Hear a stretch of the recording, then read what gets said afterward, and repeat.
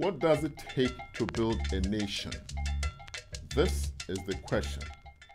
The momentous challenge that has confronted African countries since the middle of the 20th century. As European empires waned after the Second World War, Ghana rose to become a beacon, an exemplar of autonomy for the African continent.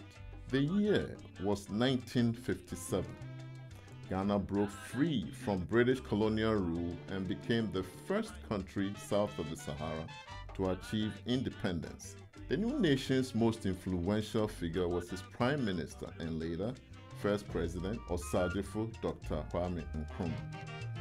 Nkrumah and his generation grew up during the ferment of three converging and tumultuous eras: the age of decolonization,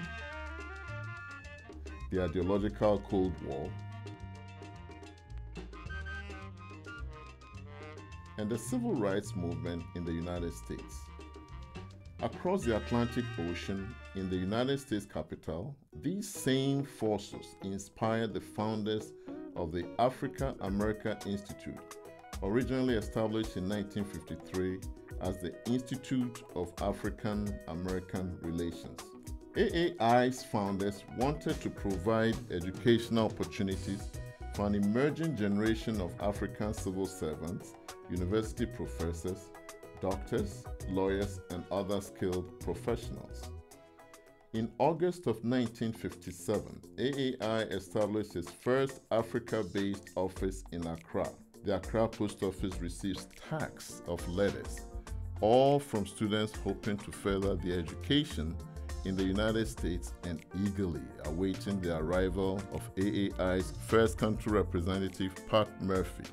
The grants and scholarship programs that AAI tested in Ghana led to the launching of the African Scholarship Program of American Universities, or ASPAO. ASPAO provided scholarships for African secondary school graduates to obtain undergraduate degrees at universities and colleges across the United States.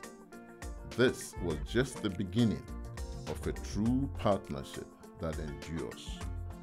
The path to nation building has not been entirely smooth for Ghana, but this is to be expected. In Ghana, we have a saying, if something comes easily, it is as easily lost. Ghanaians are proving that adversity can provide an opportunity to learn and grow stronger. Meet some of the extraordinary individuals who embody both the fulfillment of a shared vision and what it takes to build a nation. Nick Amatefiu, President and Chief Executive Officer of African Selection Mining Corporation. Lucy Ousu-Darko, Director of HIV/AIDS Programs, Opportunities Industrialization Centers International, Ghana.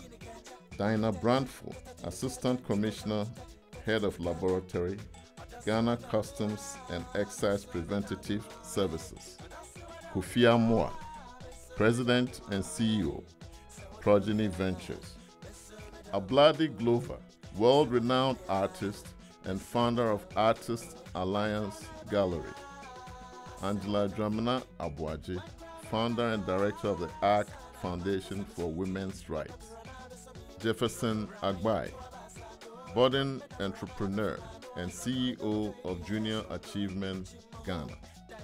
Araba Sefadede, practicing psychologist and lecturer, University of Ghana Medical School. Laila Giftilate Entry, biologist, conservationist, and youth advocate. Through more than 5 decades, AAI has remained engaged and working with Ghanaians to triumph and overcome challenges.